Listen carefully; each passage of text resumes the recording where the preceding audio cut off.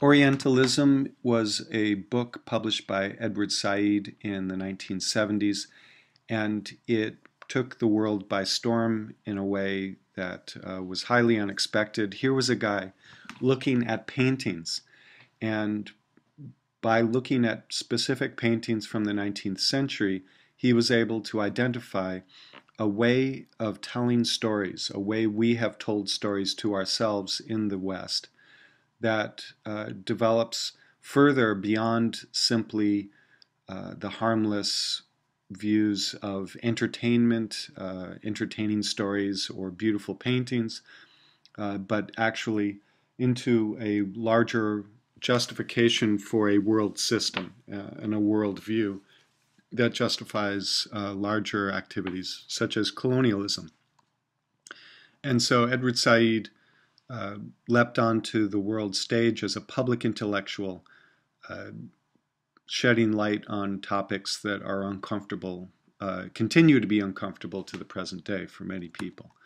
This is a typical passage that he makes the point, he makes the connection, but not just between paintings, but in much of his later work especially, about literature, in which he makes the point that Western authors, in this case Flaubert, narrates the story in a way that doesn't just assert power, but it demonstrates power, in this case, power of the author over his the romantic involvement he has with an Egyptian woman, and consolidates an image of women, especially Oriental women, Orientalized women, as being silent and without power, without agency, which is a term you'll hear bandied about in architecture schools, the issue of agency.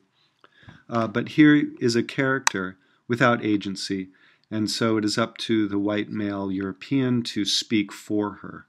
And this is the classic trope of the Orientalist analysis of culture.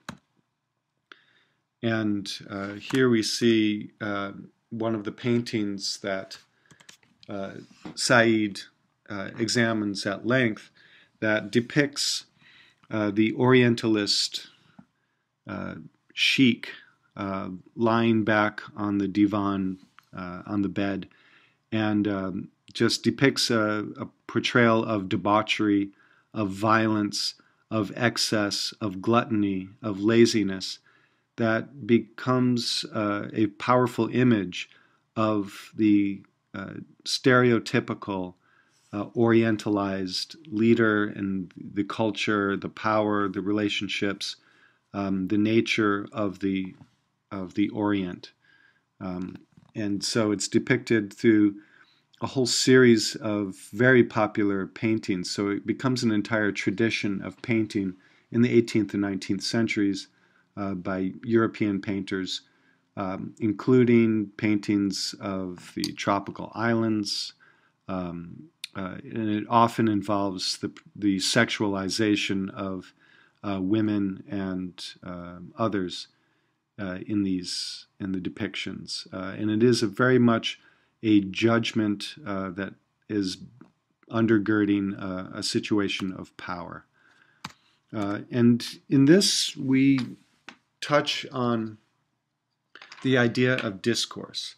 And Michel Foucault is a French philosopher who lived and was active in the late in the 1950s, 1960s, 1970s, and left a very deep footprint.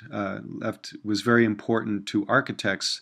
You may have heard of him in relationship to his analysis of prisons and how the panopticon arrangement of prisons, with one guard at the center, being able to keep an eye on the many prisoners on the edges, and then the further innovation of making the watchtower something with slits, with viewports, so that the prisoners can't tell if they're being looked at.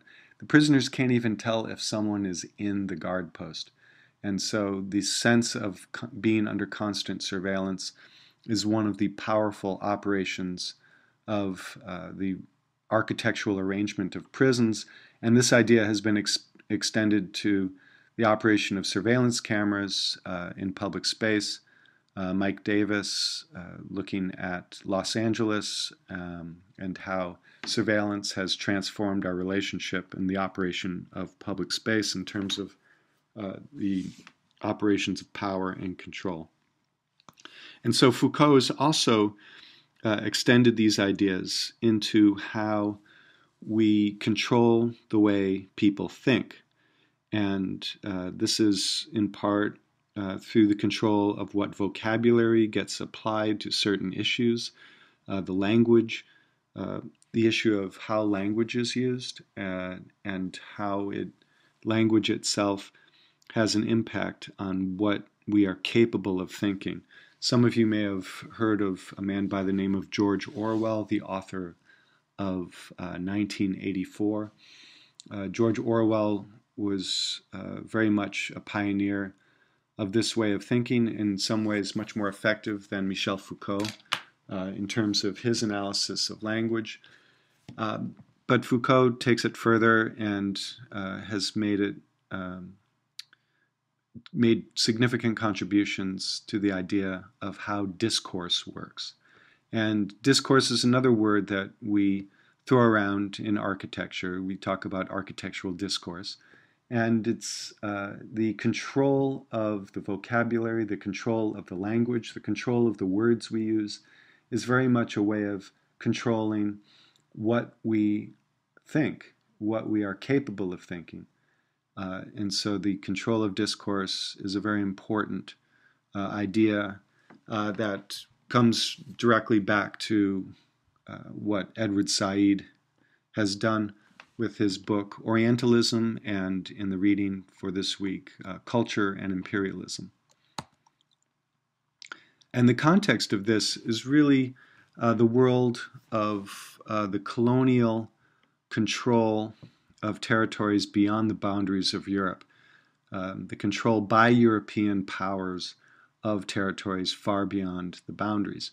And here's a map of the continent of Africa, which is very telling in terms of the larger forces operating in the 20th century.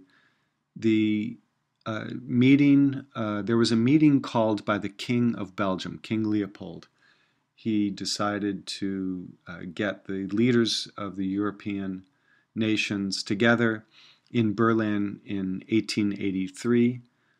And at that meeting, they basically came to an agreement that they had to get their act together and establish the rules of engagement for determining who would control what colonies overseas.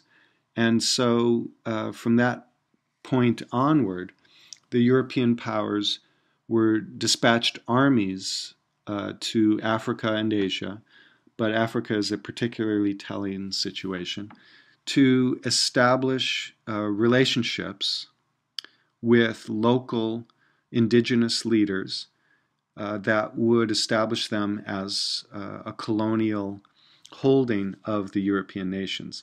Sometimes these negotiations were with a great deal of force, such as killing anyone who stood in their way. Sometimes it was negotiated through exchanges of wealth.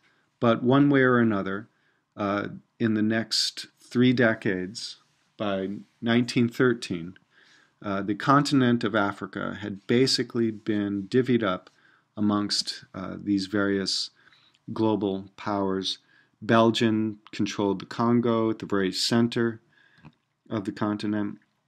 Germany had rather modest holdings relative to others.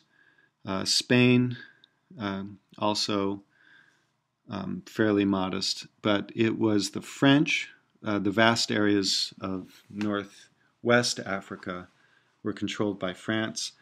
The British, seen in pink, controlled a great deal of the continent. The Italians tried their hand at controlling Libya, parts of Eritrea and Somalia, and Portugal maintaining a footprint as well.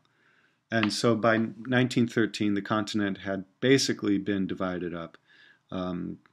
One of the problems with maps like this is that it gives a false impression of absolute control and homogeneous control of these large colored areas.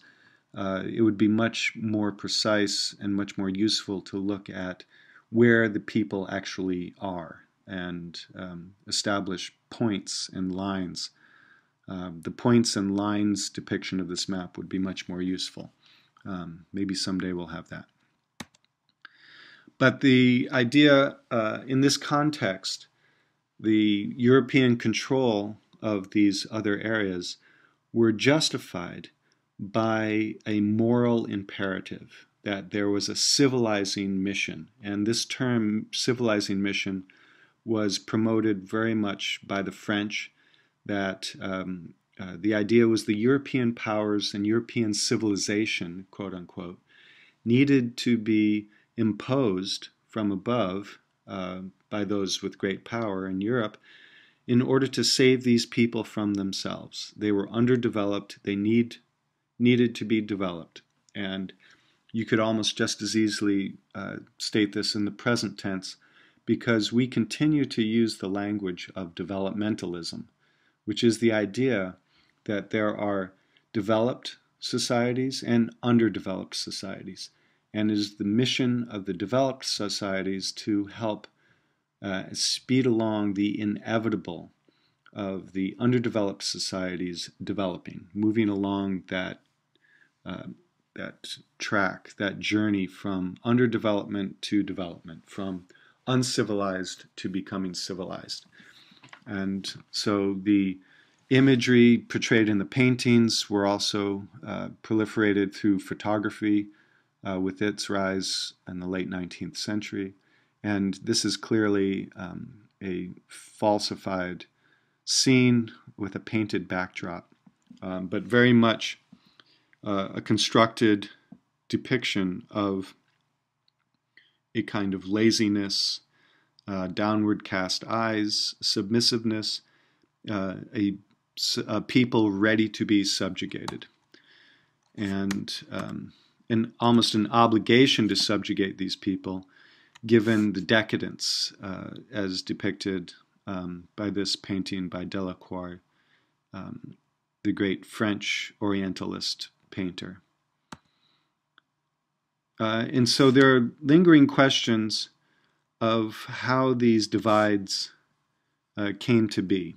And this issue of thresholds coming out of MIT in the 1990s look at a series of questions about what does it mean to be Asian, what does it mean to be Japanese, what does it mean to be Indian, what does it mean to be Chinese, etc. So through the series of examinations, really looking at that question of what does it mean to be Asian and how that has changed over time. This is one of the responses. In a way, it's a caricature of a worldview that draws a very sharp distinction between us and them, between European powers that are civilized and developed and others.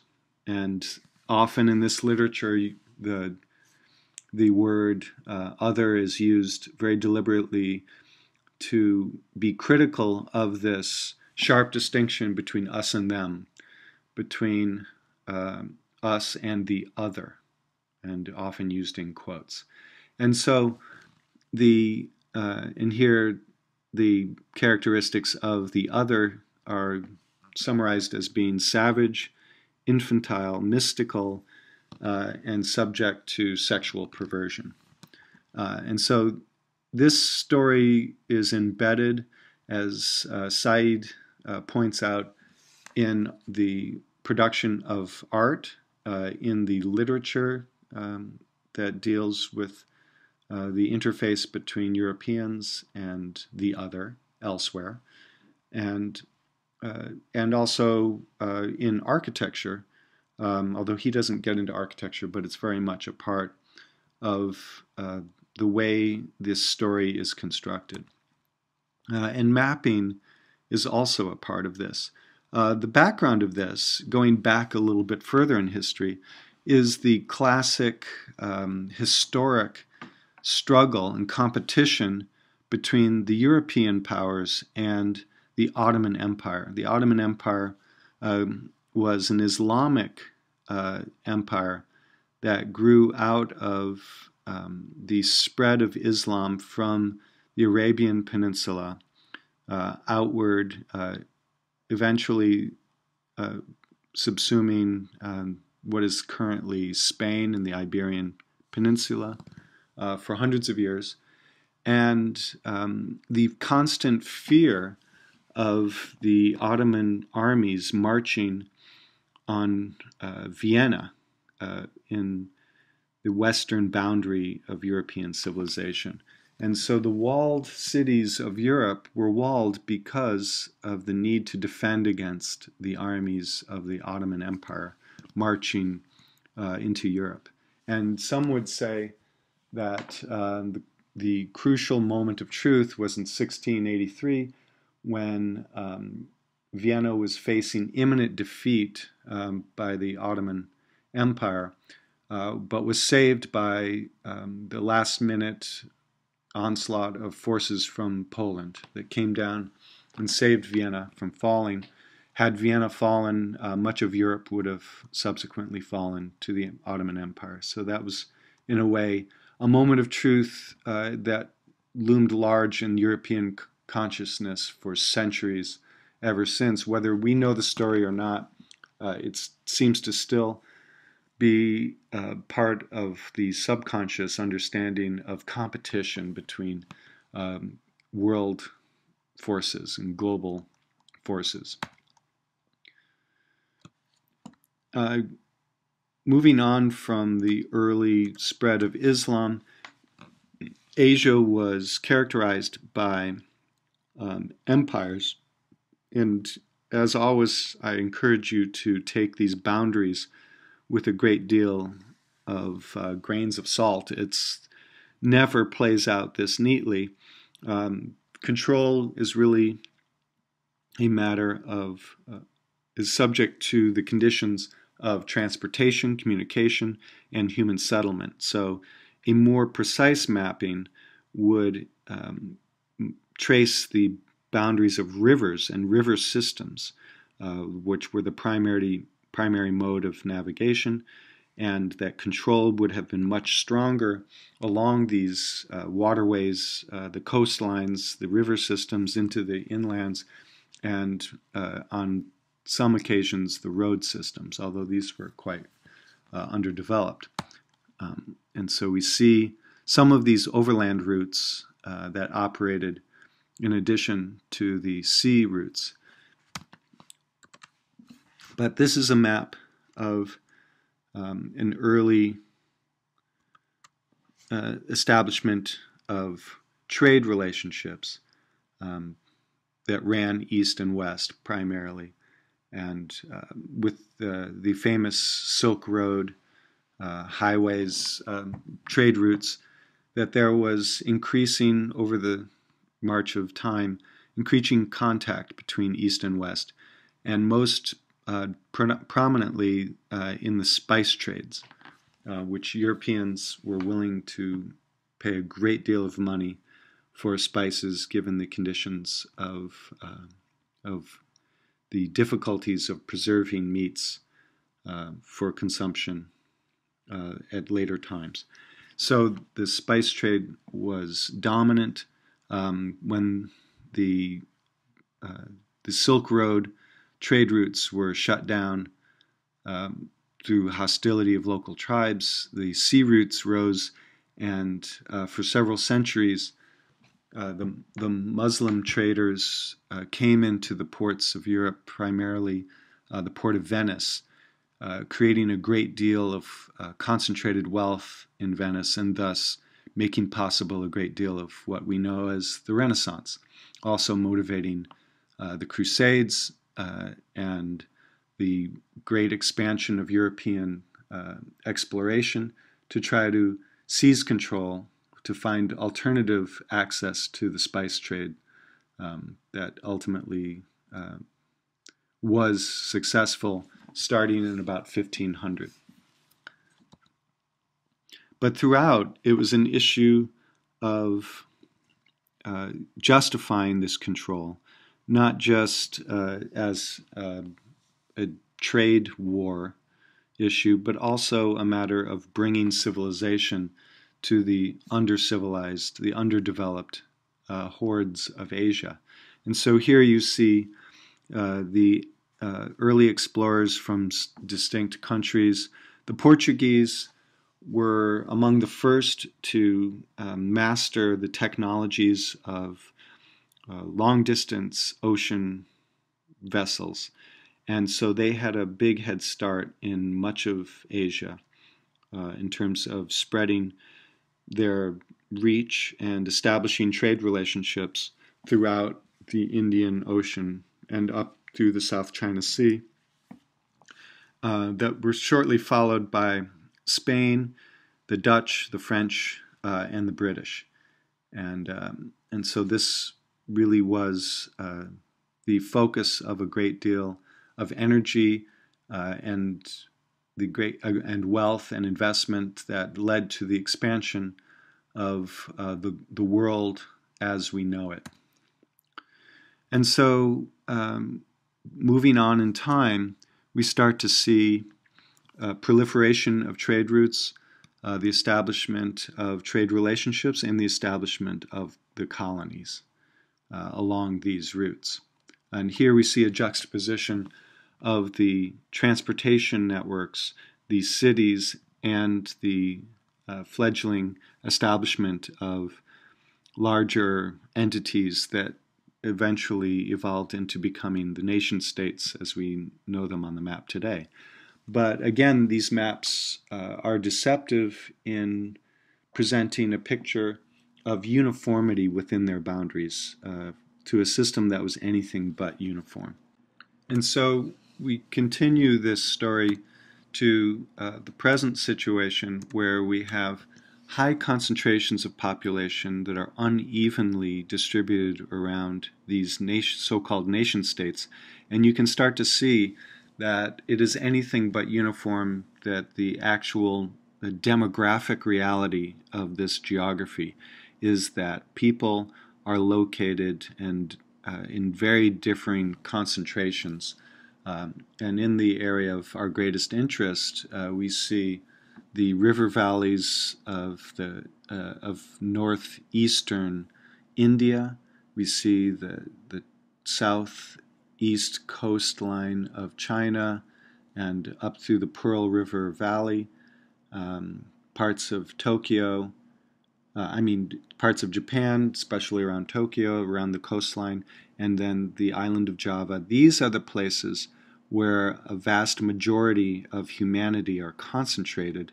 And so even as we will continue to look at maps that block out these large shapes colored on the depiction of the surface of the planet, we should keep in mind that these populations, these forces, these societies are disproportionately concentrated and increasingly concentrated in very specific small places at very high densities, much higher densities than anything we have experienced in North America.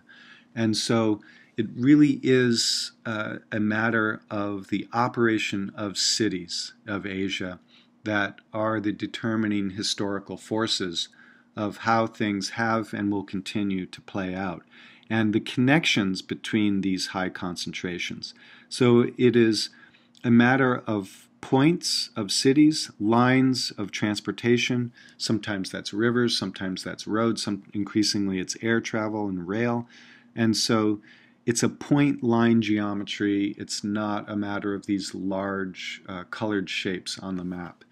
And the large colored shapes on the maps present a distorted portrayal of reality, that there are boundaries, and that the Orient is bounded by these lines away from the Occident, which is the other term for the West. The West and the East, our maps and our language and our cultural manifestations, our constructs, give a false impression of a bounded condition. The reality is much more complex. The geometry is not one of colored shapes with hard and fast boundaries. It is a geometry of points and lines and a great deal of mixing all the way through. And so the world continues to unfold according to this overarching narration. The narrative of modern development is very much the inheritance of colonial arrangements. The World Bank, the International Monetary Fund, the entire complex of international aid, the technical planning and design of the infrastructures continue to be underpinned and undergirded by these attitudes of us and them, of the inevitable march forward of history from underdevelopment to development, and that the role of architecture in all of this is very central to the operation of the playing out of this story. And so the discourse that undergirds the profession of architecture is very much the descendant from this idea of development, and at its root is the type of discourse analysis that Foucault and Said present to us. It helps us see things with greater clarity, and now that through these lenses you can start to see the micro operation of these attitudes in the lines we draw. As the pencil hits the paper, you can see the manifestation of some of these forces and some of these stories that have been told over a long period of time.